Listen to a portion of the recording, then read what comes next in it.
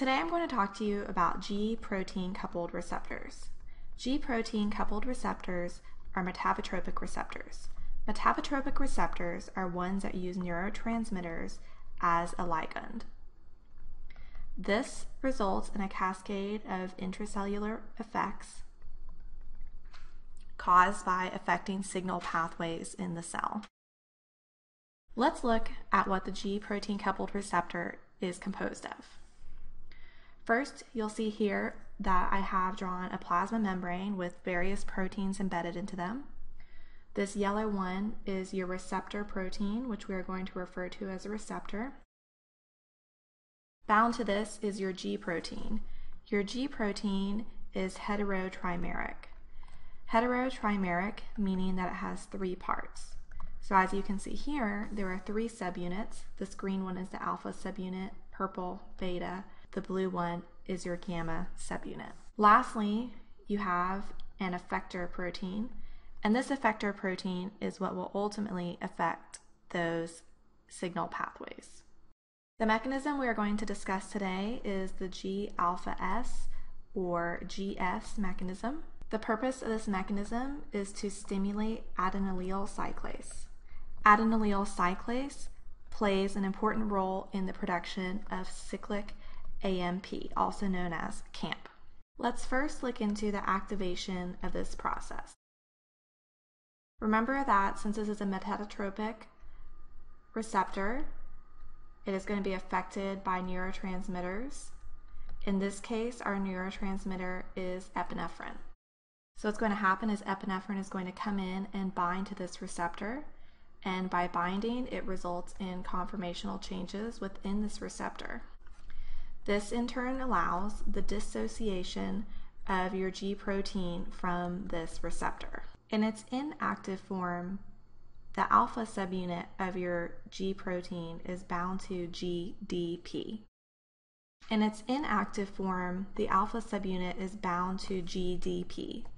Thus, the next step is that GDP will be exchanged for GTP, thereby activating the alpha subunit.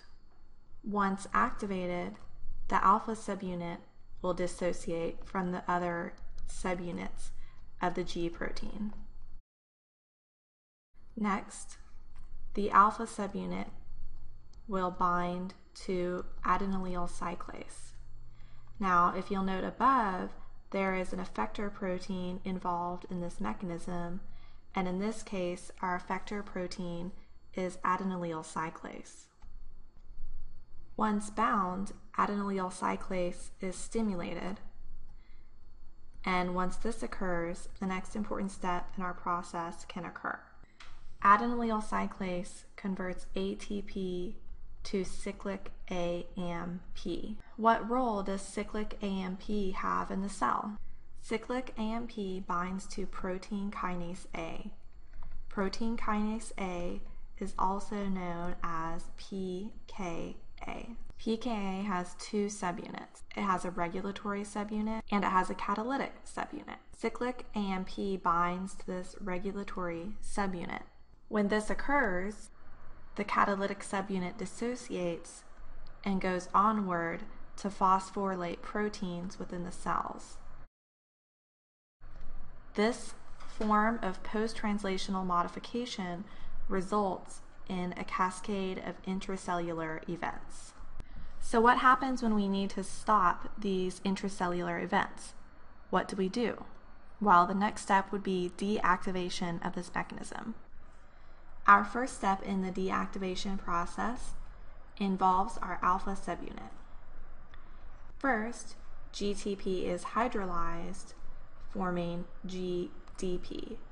Remember that in its inactive state, the alpha protein is carrying GDP.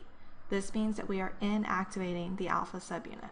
Inactivation of the subunit means that the alpha subunit is going to dissociate from our adenylyl cyclase. Not only does it dissociate from adenylyl cyclase, it reassociates with the rest of the G protein subunits, our beta and gamma subunit. Without the alpha subunit, adenylyl cyclase is deactivated. So this means that we are no longer converting ATP to cyclic AMP.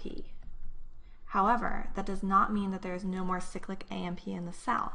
Because adenylyl cyclase has already created a bunch of cyclic AMP, we need to find a way to mediate that effect. So although the production of cyclic AMP has decreased, we need to stop the phosphorylation of the proteins, which is ultimately causing the altered cell behavior. Fortunately, there is a protein called phosphodiesterase.